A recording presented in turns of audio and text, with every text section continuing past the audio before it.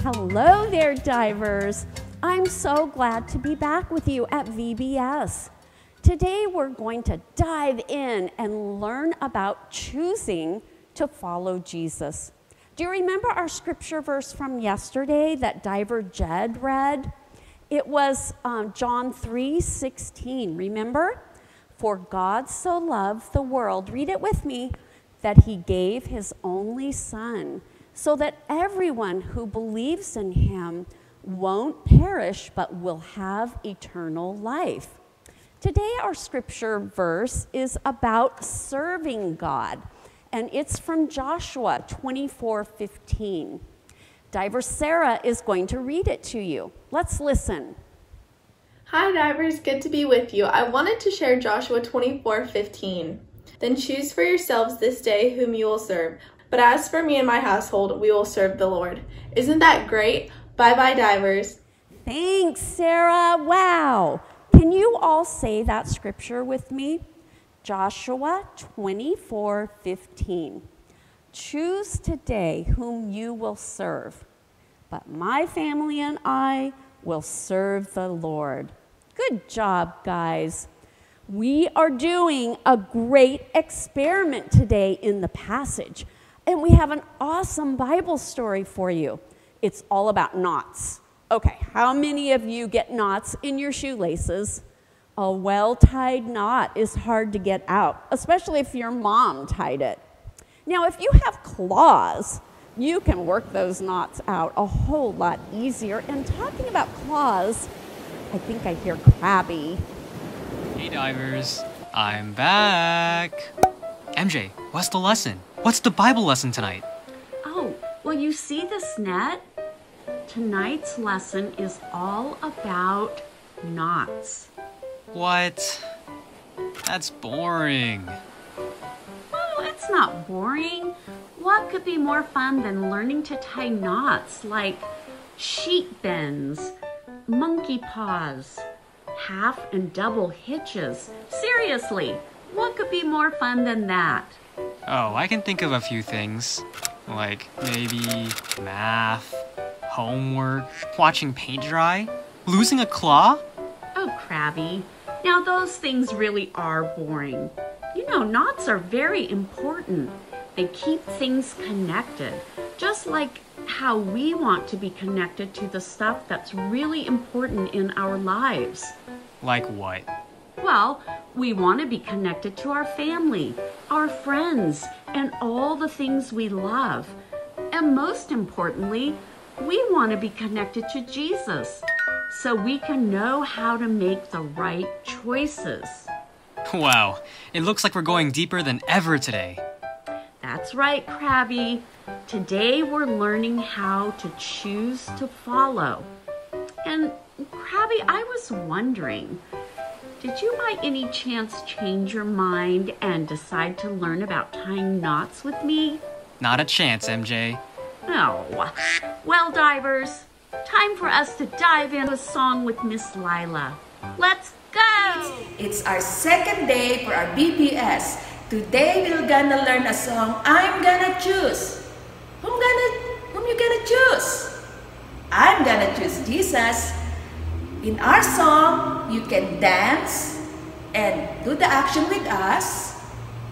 But sometimes it's complicated, so I'm gonna teach you the action that we can do together during the chorus part. Okay, the first part is, I'm gonna choose you point your thumb to yourself, and then I'm gonna follow. You have to raise your hands like this, and then forevermore, point number 1, make a circle, and do like this. It's hard, it's supposed to be like that. And then I'll serve the Lord.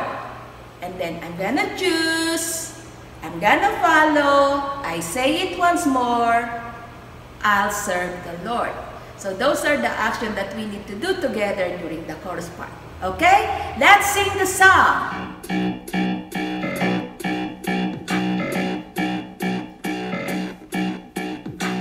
Stop now, if round and round you're going, you feel like you're not knowing where you really headed to. Inside, your head is kinda busy. The choices make you dizzy. Who you gonna listen to? Shh. Hear the spirit now call you. Time to shout it out. I'm gonna choose. I'm gonna follow forevermore. I'll serve the Lord. I'm gonna choose. I'm gonna follow. I'll say it once more. I'm gonna serve the Lord. Watch out in everything you're doing. The choices that you're choosing. When it's hard to stop and pray. Watch how life becomes amazing. You're overcome with praises in everything you do and say. Shh. Hear the spirit now call you. Time to shout it out. I'm gonna choose. I'm gonna follow forevermore. I'll serve the Lord. I'm gonna choose. I'm gonna follow. I'll say it once more. I'm gonna serve the Lord. All my heart, all my soul, all to you. All my life, I will choose to follow you wherever you go. I'm gonna choose, I'm gonna follow forevermore. I'll serve the Lord. I'm gonna choose, I'm gonna follow. I'll say it once more. I'll say it once more. I'm gonna choose, I'm gonna follow forevermore. I'll serve the Lord. I'm gonna choose, I'm gonna follow. I'll say it once more. I'm gonna serve the Lord. Hi, boys and girls. Welcome back for a game. Wow, that music, that just made me so happy. I know that God heard you singing. Thanks, Miss Lila. Okay, so our game today, you might say this is really simple, but I'm tricky, so watch it. It's going to be Simon Says. Have you played that before? When I say Simon Says march, you do the action, you march. But if I say tap your nose, no, you don't do it. It didn't have Simon Says. So are you ready? Let me see what you have. Here we go. Simon Says, tap your nose. Simon Says, tap your chin. Simon Says, pull your ear. And do this funny face. Oop, no, Simon didn't say that. Go back to tapping your chin. Simon Says, do your arms in circles. Do your arms backward circles. And now I want you just to do your right arm in a circle. No! Only if Simon says, and he didn't. Okay, Simon Says, tap your right foot. And snap your fingers. No! I hope you didn't do it because Simon said to tap your foot. Now Simon says, snap your fingers. Snap, snap, snap. You should be singing a song now. And Simon says to twiddle your thumbs. Twiddle, twiddle, twiddle. And now I want you to do reach for the stars. Reach for the star. Oops. No. Simon wants you to twiddle, not reach for the stars. Are you getting it? Let's march. No. I told you I was tricky. Maybe your moms will carry on the game with you and you can see how tricky they are.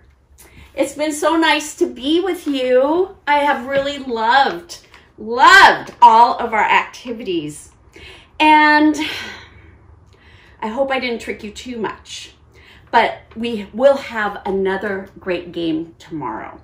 Before you hear your Bible story, I want to see if you remember our Bible verse for today. Remember diver Sarah read it to us. What was it? It was from Proverbs. I remember that. Proverbs 3:5. Say it with me. Choose today whom you will serve, but my family and I will serve the Lord. Amen to that. All right, divers, I want you to get all comfy and cozy. Maybe get a pillow, get your blankie, and let's listen to the Bible story told to us by Peter. Hey friends, don't mind me. I'm just resting after a long night at sea. I'm a fisherman, and that can be really tough. One time my friends and I fished all night without a single catch. When we got to shore, a man named Jesus came and told us to go back out and throw out our nets again.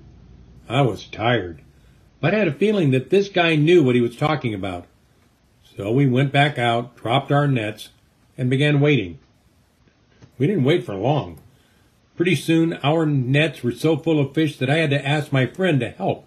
It was amazing. We had more fish than we knew what to do with.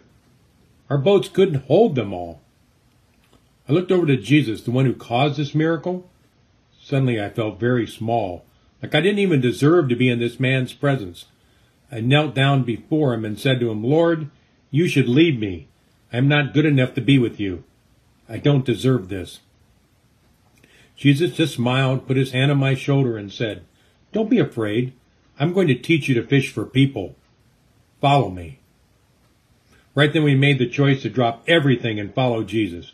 We became his special followers called disciples. It was the best choice we ever made. Jesus was changing the way people thought. He taught us about loving everyone, even people who many thought shouldn't be allowed in the church. He healed people who were sick or hurt and performed many miracles. He ate dinner and talked with people whom others thought he shouldn't be with. The people in power didn't like this at all. They told him to stop, but he didn't. So they found a way to accuse him of crimes he did not commit, and they had him killed. For a couple of days they thought that was the end of Jesus, and so did we. That terrified us disciples. But we were wrong. On the third day after Jesus died, God raised him up to live forever. Jesus came back to see us so we would know he was alive and would tell others. We began to tell others that Jesus was alive and would be alive forever. Now I know that Jesus wants everyone to choose to follow him. What do you think we can do to help other people learn how to follow Jesus?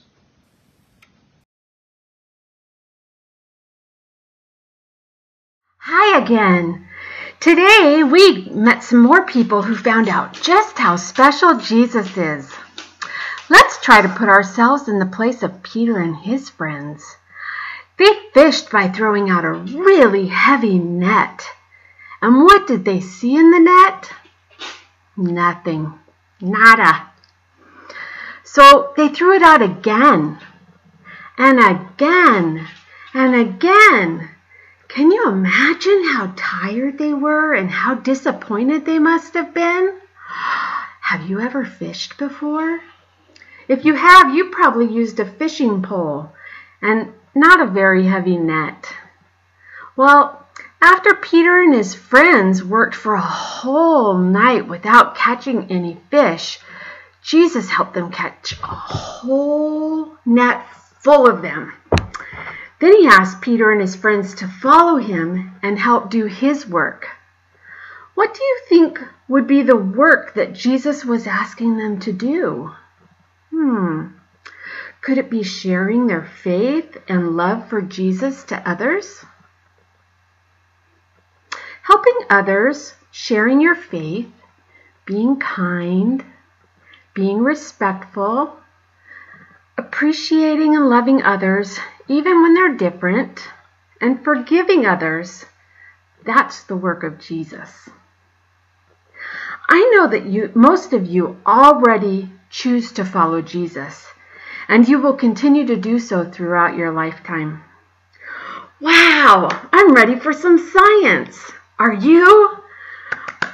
I hope you all have it set up at home. Meet Miss Jenny in the passage. I think she's ready to dive in. Woohoo! Woohoo, boys and girls! Welcome back to the passage where we're going to be doing another science experiment. So this one is all about density, and we actually have not done this one before. So let's talk about your supplies. You're going to need a clear glass or cup. You're going to need some honey, some vegetable oil, some water, pony beads, or something like that. Whatever you have around the house. Pony beads, a pebble, and then it calls for cork. So I had a little piece of cork that we're gonna try, but I also had a big cork. So you might have the big one at home, I'm not sure. All right, here we go. First, and also make sure you have it on a cookie tray or some plastic covering, because I don't want your mommies mad at me. Okay, let's dive in. We're gonna put some honey in the bottom, and you're gonna fill it up at least an inch worth of honey. So if you're using a smaller cup, you won't need as much material. So we're gonna do about an inch of honey. The bees will probably be happy that we're using their honey. Okay, does that look like an inch? I think that's close enough. All right, so honey, then we're going to pour in enough water to fill about a third of a cup. So let's see, a third of a cup. Ooh, the water doesn't like to go through that honey. All right, if you have a measuring cup at home, you can use that if you want to use precise measurements. So use a third of a cup. Then we're going to pour in enough cooking oil to cover another third. Okay, here we go. What's gonna happen? Oh, what a concoction. Oh my. All right, now we've got our layers, right? We've got honey, honey, oil, and water, right? Okay, so now what you're going to do is drop the pebble in the cup, and let's see what's going to happen. Oh, sank right down, didn't it? All right, how about we drop the cork in the cup? So I'm going to use my little piece, and then I'm also going to use my big piece of cork. What's going to happen with those? All right, those are floating on top. What did I add last? The oil. That's floating on top. Now, what about these pony beads? They have a hole in them. Oh, you guys, look. Look what's happening to the pony beads. They're going to the second layer. So we had the honey and the water, and then the oil on top. So the pony beads are sticking almost. They're going down a little bit. So this is all about density. The densest item in the cup is the cork. Is the rock, and it sank right down to the bottom. The least dense item is the cork, and of course it's floating on top of the oil. And the pony beads, the most part, are floating on top in the middle layer. Wow, very interesting. I love that. Another mess. In our Bible story today, Peter and his friends chose to go deeper with God by following Jesus and doing what he said to do. And God wants us to have deep faith and follow Jesus. And as we keep learning and living this way, our faith gets deeper and deeper and deeper. So we choose to follow. Dive in with Jesus. See you tomorrow. Welcome to session 2. I'm so glad that you joined us once again. Just as Miss Jenny was talking about, choosing to follow Jesus, that is what we're focusing on today. And the great way and best way to do that is also through music. So I will teach you a new song today. It is called Channel of Love. There are no motions in this song, but there is an echo. And Marlu's going to help us out by singing. So you could follow along with her and you will figure it out. So here we go. Channel of Love.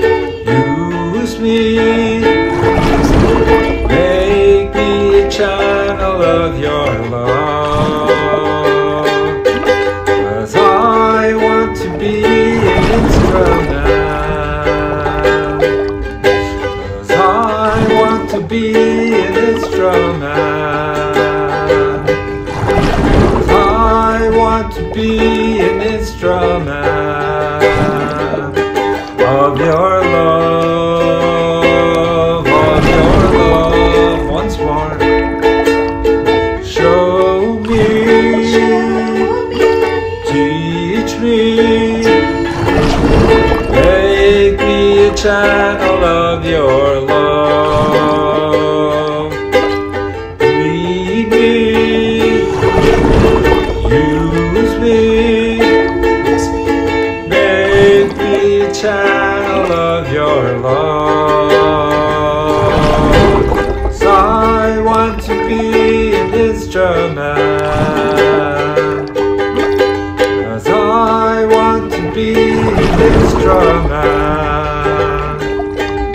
'Cause I want to be an instrument. Of your love, of your love, oh Lord.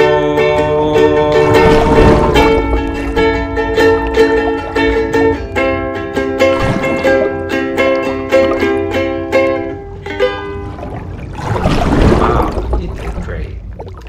Hello, divers.